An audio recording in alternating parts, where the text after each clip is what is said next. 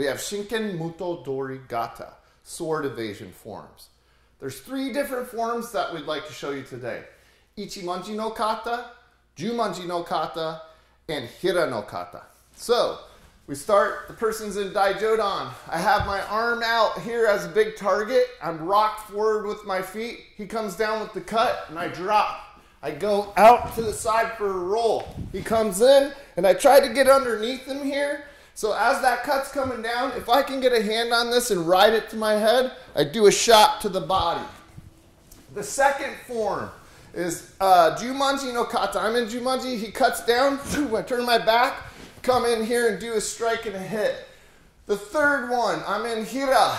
He cuts in, stabs, I get out of the way, and I roll. So these are the 3 typical Shinken Muto Dori Gata that you'll see. But now, let's do some realistic Shinken Muto Dori Gata. I think if a person has a baseball bat, a car antenna, something they picked up, a stick out of the woods, maybe the end of a mop or a broom, he's swinging this down at me, trying to hit me in the head, I want to try to get to the side and get a touch on this, because he might swing back in, and if he does, now I can jam it. So, a practical way of thinking about this is moving half of your body around it. This is if I can't run. If I can run, I'm getting out of there. If he has a stick and I don't, and I'm looking for a weapon. But if he is swinging this in, I can move half of my body as this comes in. So this is a good practical training drill. Think of your body as this comes down slow. All I have to do is move half of this out of the way. But I like to get in there like I'm falling in to get a touch or get a forearm in there to do a block on this thing so I could do some sort of a takedown on that person. The next one I love is when he swings at my body, he's going to come in with a sideways shot now and try to hit my stomach from the side like he's swinging a baseball bat. So he swings in here nice and hard, boom, right? He hits, he swings in again.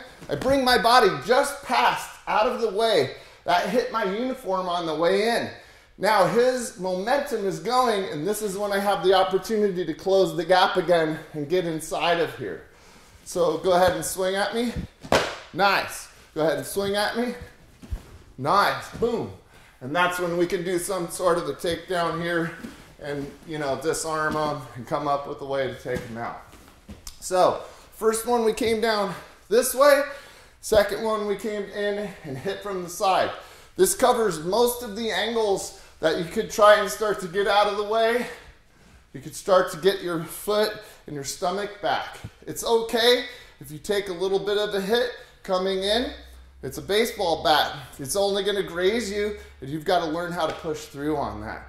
So it's really good if you can fine tune and just hear that thing on your uniform where you're just out of the way, your arms and legs don't get hit, and you're coming back in on this.